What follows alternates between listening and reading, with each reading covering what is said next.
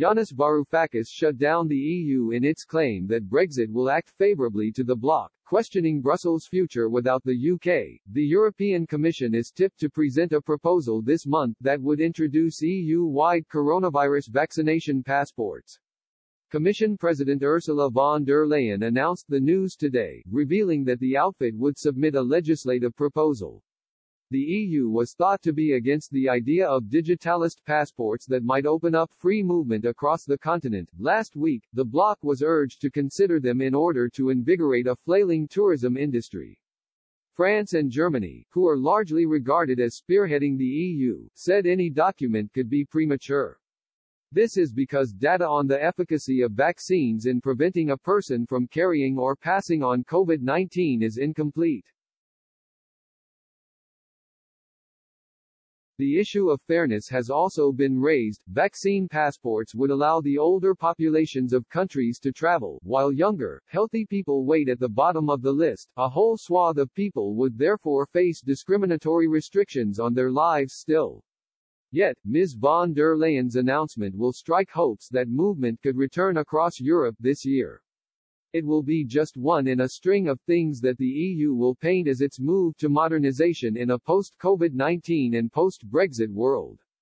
Yanis Varoufakis, Greece's former finance minister, recently spoke about the policies the bloc is now chasing post-Brexit, many of which it says it can do as a result of not being tied to the UK. Talking at a virtual event held by the Economic Research Council in January, Mr. Varoufakis looked to dispel the idea that the EU might prosper because of Britain's departure. Rather, he said that it is now time to question how the EU might fare without the UK. Noting the areas that the EU is now pushing towards, he said, if you talk to the great and the good in Brussels, as well as in the European capitals, and you ask them, question, so, what has Brexit done for the EU? In a version of the original Sour Grapes of Aesop, it's about the fox pretending not to want the grapes simply because she cannot reach the grapes. In that original idea of Aesop's, the dominant response in Brussels today and European capitals, Berlin, Brussels, Paris, Rome, is that, well, good riddance to the Brits. Now that Brexit has happened, we're free from the shackles of the problematic partner in London, and our response to Brexit has been right and proper. They will cite three important moves that the EU has made, facilitated and may be occasioned by Brexit.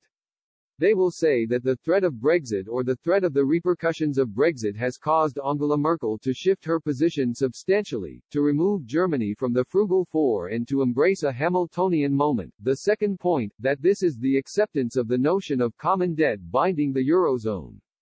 They will also point to recent developments on the front of attempting to turn the euro into a competitor of the dollar. These three things, Germany out of the frugal group, accepting common debt, the creation of a recovery fund which is a major move towards integration, and finally the ambition that was caused early by Brexit but also, by the way, in which Donald Trump used the agreement with Iran on nuclear disarmament against the Europeans. Let's assess that claim, that the EU has used Brexit as an opportunity to move towards integration, to make the steps that it should have made towards greater integration. It's a hypothesis that I wish to scrutinize, and it is a hypothesis which, let me warn you from the outset, I shall dismiss. For an hour and a half, Mr. Varoufakis went on to pick apart the EU's claims that he had set out. The EU's recovery fund gained much attention when it was agreed on in 2020. It was finally given the green light earlier this year, meaning for the first time in the bloc's history, member states shared a collective debt.